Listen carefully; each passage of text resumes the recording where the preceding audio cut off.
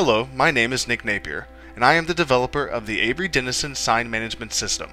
The following demo will provide a general guide to using a Model 922 Road Vista Retroreflectometer in the field and also how to import the gathered data into the sign management system. First, turn on the retroreflectometer and wait 20 seconds for a GPS sync. Then measure the sign legend, which is the text or graphic, by placing the unit directly on the sign and pressing the trigger 3 times to collect 3 separate measurements. Now press the Add COM button to view the comment addition screen. You will enter 4 required elements. First, enter the color of the legend using one of the options in the table found on the upper right of the video. In this example, we will enter W for white, followed by a dash to prepare us for the next entry. Next, we will enter what type of sheeting that was used when constructing the sign. Signs are manufactured using multiple types of sheetings and paints. An example of some standard sheetings can be found in the table to the right. In this example, our sheeting type is vinyl, so we will enter V, followed by a dash.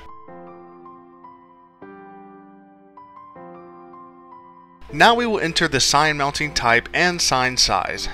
The mounting types can be found in the upper right-hand corner of the video. In this example, we will enter G for ground mounted, followed by a dash. The sign size is either L for signs 48 inches or larger, or S for signs smaller than 48 inches. In this example, our sign is smaller than 48 inches, so we will enter S followed by a dash.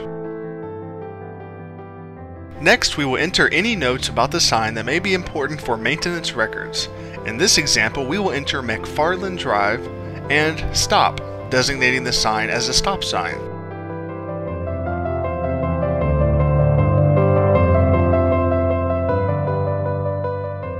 Now we will place a barcode on the back of the sign and scan it by positioning the retroreflectometer 1 foot away from the barcode and then press the trigger until you hear a beep. Next, press the Next Sign button and then press the retroreflectometer against the sign background and press the trigger 3 times to take 3 separate measurements of the background sheeting. Now press the Add COM button and enter the background sheeting color using one of the options on the right. In our example, we will enter R for red. Next, return to the back of the sign and scan the barcode once more to complete the sign entry and inspection process.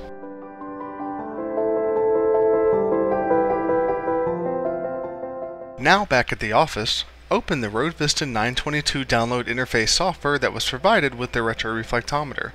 Once installed, you may access the program under your Start menu by clicking the 922 Download Interface folder to display its contents. Next, click on the software shortcut to load it on the screen. Once the program is loaded, plug in the retroreflectometer using the supplied USB cable. Next, press the File button and choose the Download Data from 922 option.